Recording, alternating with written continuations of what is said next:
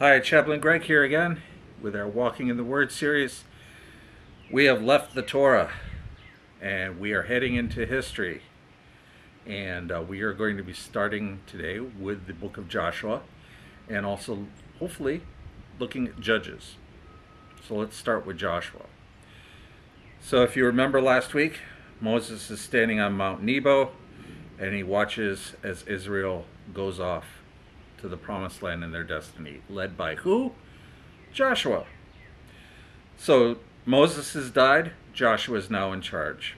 Israel is unified behind their leader. It's like one of the only times where Israel is really unified behind a leader. And they're eagerly following God. That's an important thing. Now there's four main sections to Joshua. The first one is preparing to go to the promised land. So Joshua 1 verses 1 through 9 is Joshua's charge to Israel. Be strong and courageous. This is going to be tough. This is going to be hard. This is going to take sacrifice. But we can do it because we have the Lord our God behind us. Now this is something interesting happens. Reuben, Gad, remember those are two tribes of Israel, and Manasseh, which is a half-tribe from one of Joseph's sons, Manasseh. They decide to possess land outside of the promised land. But they do promise to fight. We can see the beginnings of eventual rebellion with this. They don't want their share in what God has promised them. They want a share outside of what God has promised them. In chapter 2, we have another couple of spies. Remember in in Numbers, we had 12 spies that went. 10 said don't go, 2 said go. But now we're going to send 2 spies to stake out this city called Jericho and just stake out the land. They go to Jericho and they realize, yeah, this is going to be hard, but God is a bigger God. And they end up in Jericho and they're hidden by this woman named Rahab. Rahab is a prostitute and she makes them promise. I understand, she says, I know that Israel's coming. You're going to destroy this city, but please save me and my family. And they promise to do that. Chapter 3, they cross the Jordan River, and the Jordan River splits in two. Ooh, where have we seen that before? Red Sea imagery there. The Jordan River splits, and the Ark of the Covenant, remember, the Ark of the Covenant was in the Holy of Holies, and God gave specific instructions on how to disassemble the tabernacle, pack it up, and how to carry the ark. It was to be carried on poles. And they carried it on poles through the split Jordan River. Chapter 4, a memorial is dedicated to this site, and we're pretty certain of where this site is in Israel today. You can go down to that part of the Jordan. A lot of baptisms happen in that area where this probably happened. But there was a dedication made at that site. Chapter 5 is the preparation for conquest. Now, way back in Genesis, way back with Abraham, God gave a commandment to the men of Israel. And what was that commandment? The commandment was to circumcise all males after being born for 8 days, on their 8th day of life, removing the foreskin from them. Israel quit doing that. And God says it's time to reinstate this. Why do we do such an odd practice? It was a way of distinguishing Israel from the rest of the land. It was a distinguished mark. It was a distinguishing, it set the people apart from the people of Canaan who were occupying there. In their wickedness and their rebellion and in their idolatry, the people of Canaan were about to be judged. And Joshua has all of Israel's men and boys circumcised. They also reinstated the Passover. During that time in the wilderness, they didn't celebrate Passover, but they reinstated Passover.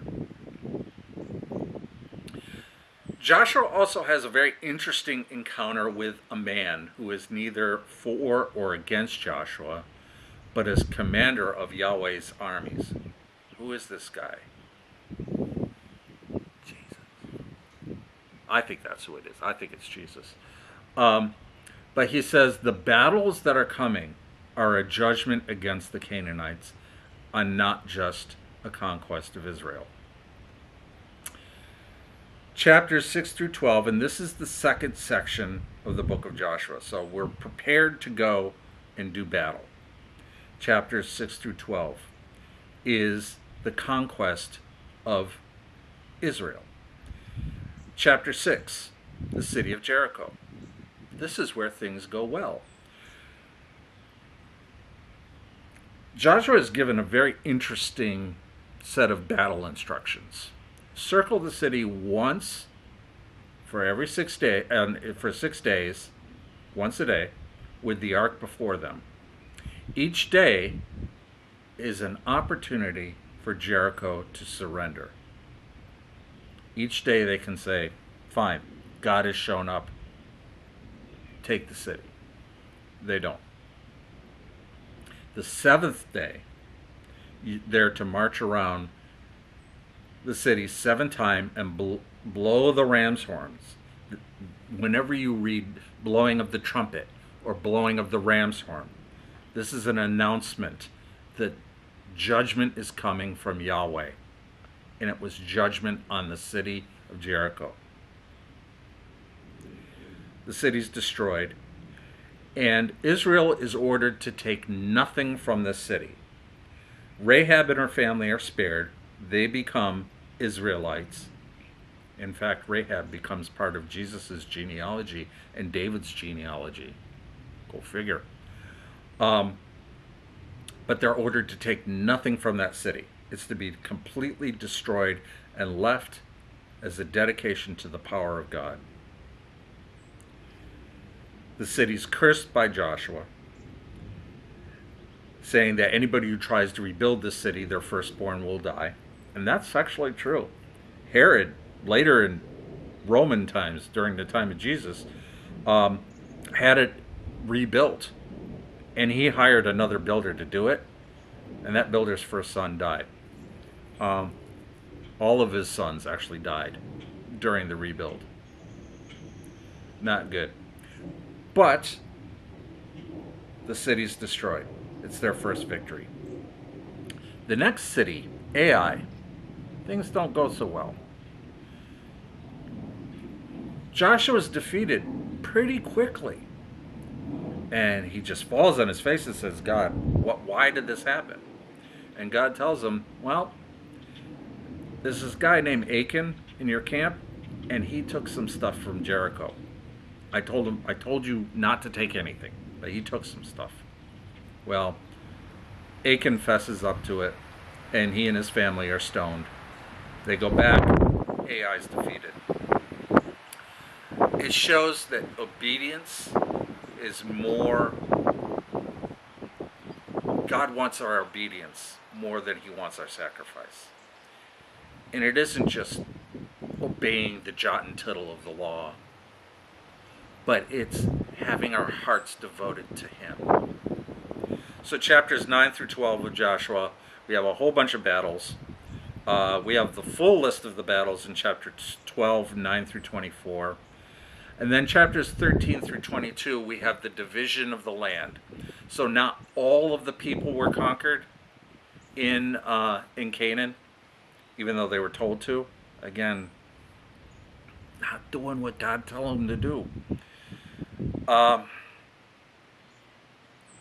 The land's divided up. In Judges 18, Dan So we're in the book of Judges, which we're going to get to in a second. Dan actually renounces the part of the land that they were given because it was too hard. This is the land where the Philistines were. They decided to give that up, and in Judges 18 they moved to the northern part of Israel, and it became the center of pagan worship in all of Israel. And when we get to the New Testament, there's a really cool story about Jesus using that area in part of his ministry. But from Dan, the uppermost north, to Beersheba, the southernmost part, Israel stakes its claim. Chapters 23 through 24, Joshua gives his final speeches.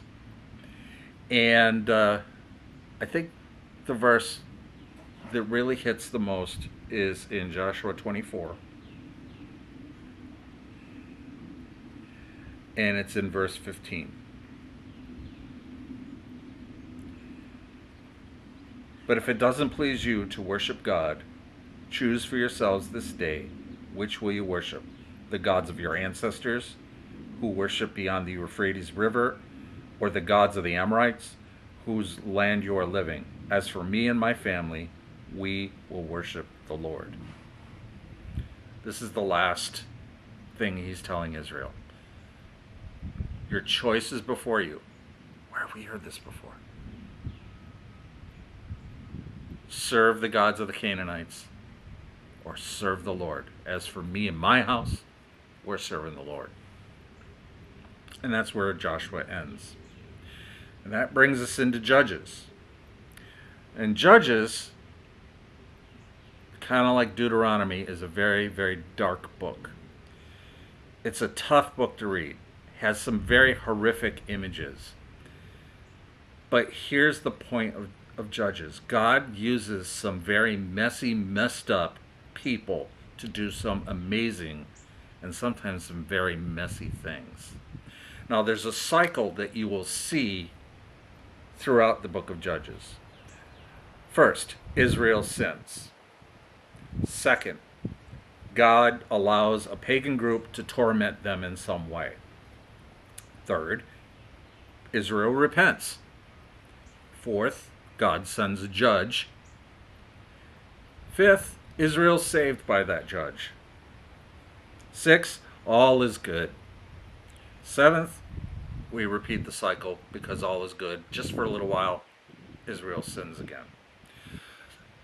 There are a number of judges throughout this book. Now, when I mean judge, I don't mean a guy who sits in a robe with a gavel that bangs it and declares something legal or not. No. A judge is kind of a military commander who takes charge and who speaks for God and is responsible for freeing Israel from its current torment. That's who they're calling judges. And the six main judges are a fellow named Othniel, another fellow named Ehud, Deborah. Deborah's awesome. She's great. Gideon. Gideon is in chapter 6, verses 11 through chapter 8, verses 35. So Othniel, Ehud, and Deborah, they're pretty good. They do their job. They free. They go do their thing. Gideon, the judges start kind of their decline in moral character. It's sort of like it goes up, and then at Gideon, it starts heading down. Gideon frees Israel, and you can read that, in, like I said, in chapter 6, verse 11 through chapter 8, verse 35. He begins his ministry by destroying an idol. He ends his ministry by worshiping an idol. He begins his ministry being faithful. He ends his ministry ending up a hyper-polygamist with many, many wives and being completely unfaithful. At the end, he acts like a king. He's not anointed king, but he kind of acts like a king. He worshipped idols. His son Abimelech kills all of his brothers. So Gideon has over 70 brothers, so he probably had a ton of kids. Abimelech kills all of them in an attempt to rule Israel. Abimelech is eventually killed in battle, and Israel remains kingless. The next judge is a fellow named Jephthah. That's in chapters 11 through 12. Jephthah makes a very, very foolish vow in which he says, I am going to sacrifice the first thing I see if I am successful with my military adventure. And so he goes home after being successful in his military venture, and the first thing he sees is his daughter. And he sacrifices her. Again, we are heading down. This guy is messed up. He was obedient in doing God's bidding. He was foolish because he was treating God like any other Canaan god. If you're on my side, I'll do whatever you want me to do. I'll sacrifice. So he sacrificed his daughter. We finish up Judges, or the list of judges, with Samson, and that's in chapters 13 through 16. So Samson's an interesting guy. He's not a good guy. If you ever see a movie on Samson and it's not R-rated, they didn't do it right. I'm telling you, he was not a good guy. But he was promised after a visit by the angel of the Lord to his parents. His parents aren't named.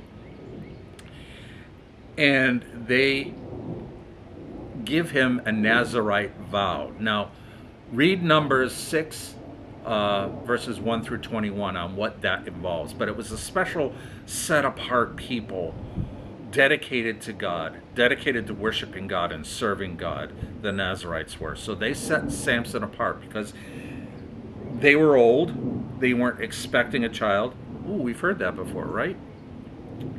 And they were given a child, so they gave him back to the Lord as a Nazirite. One of the Nazirite vows is you don't cut your hair. Lots of other things. You don't drink wine, you don't touch dead bodies, all of these things. Samson broke every single one of those vows. He even cut his hair at the end. He led an extraordinarily corrupt and violent life. He sold out to this woman named Delilah, who was a Pharisee temple prostitute. And she was a prostitute to the god Dagon. And he allowed her to cut his hair. After he had his hair cut, he had this amazing strength beforehand, where he could defeat thousands of people and do superhuman things. He loses all of his strength as soon as that last Nazirite vow is broken. Samson has his eyes put out. He's tied up before the god Dagon, and the Philistines have this huge celebration. Samson asks for one more burst of power. He brings down the entire temple on the people. Hundreds of people are killed, and that ends his story. Like I said, Judges is a violent, disturbing book. And believe it or not, the final chapters, it gets worse. And I'm not going to go into detail because it's... Read it. I encourage you to read it. But it's a civil war against Benjamin in which almost all of Benjamin is wiped out. And it's over something really horrible that happened. But here's the point. The point comes at the end of Judges, chapter 21, verse 25, where it says, in those days there was no king in Israel. Everyone did what was right in his own eyes. Again, the basis of sin is doing what you think is better than God. So that's it for today. This is Chaplain Greg. Next week, we're going to have a much better story to tell. And you remember I talked about Moabites? This next Ruth, Moab becomes important. So until then, if you like this channel, please like and subscribe. Share the video with friends. And until next week, God bless.